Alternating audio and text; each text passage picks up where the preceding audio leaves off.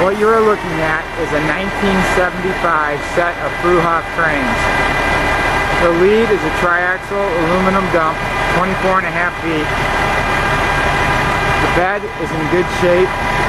It was rebuilt in 1999, including the frame and all. The hangers are all straight. The brakes work well. All the lights work. It has a hand crank tarp system and a full poly liner in very good condition.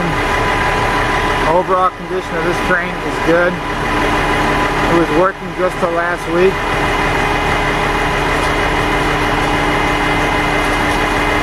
Cylinders weep a little bit like normal.